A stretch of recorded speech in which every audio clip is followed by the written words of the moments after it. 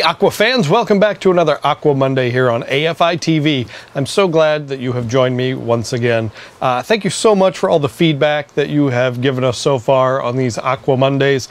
I know Aquaman might not be everyone's favorite character, but I feel like there's a certain delightful charm to him, and that's why I have a giant Aquaman collection. But I've gotten a lot of nice messages and the comments that you've left on the videos. I've read every single one of them. So thank you so much for tuning in and watching these, and they're just a lot of fun to do, and it helps me show off my ever-growing Aquaman collection. This is going to be kind of a quick one because we have a small item, and it's not quite Aquaman, but it is very Aqua related, and you will see what we have here. This is one of the mini vinyl figures from the DC Lil Bombshells. These are a new, I'd say blind bag, blind box, but they're actually a blind tin. They're a metal can that they come in. These are being done by Cryptozoic. They've got a great line of these. They started showing them last year at Toy Fair, and they finally come to market, which is great. And it looks like they're going pretty wide on these. Like I found at several Walmarts in my area. It's very, nice lineup of a lot of the girls. They're stylized versions of what we've come to know from the Bombshells. The Bombshells thing at DC has really taken off.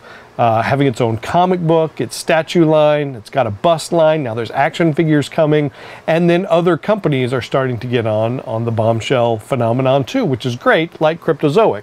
So again, these are little blind capsule figures, and inside there is a dark bag.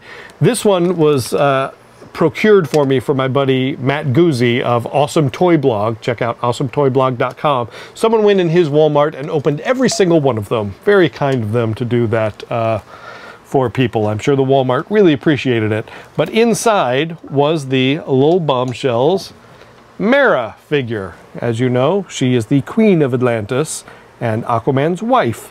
So this is the Bombshell version of her. Kind of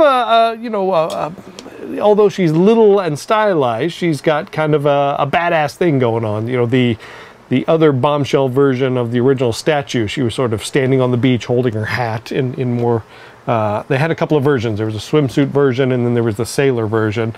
And this is the sailor version. She's actually got Aquaman's trident, as you can see. These are about 3 inches tall. She's got the little sailor hat. She's got the trident on the front.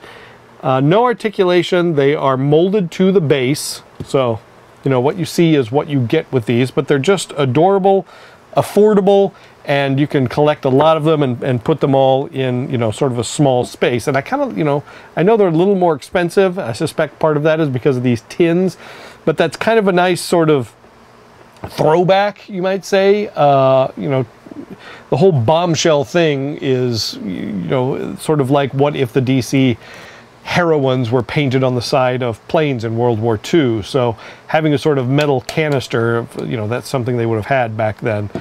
Just kind of a nice, ties the whole thing together. So this is the Cryptozoic Lil Bombshells, DC Comic Lil Bombshells Mera in that line. Let me see. We also in this line have Wonder Woman, Catwoman, Harley Quinn, Poison Ivy, Black Canary, Batwoman, Flash, Katana, Hawkgirl, Mera, and it looks like there's 2 secret variants, one of them being some sort of Harley. So collect them all. They were calling these Wave 1, so hopefully we'll get Wave 2. I know we're starting to get a lot more Bombshells in the DC, actual DC collectibles line, so hopefully they will translate into these Lil Bombshells. So you can find them usually wherever you find any sort of little capsule, blind bag, blind box items, and check them out because they're a lot of fun. And thank you very much for watching us here on another Aqua Monday.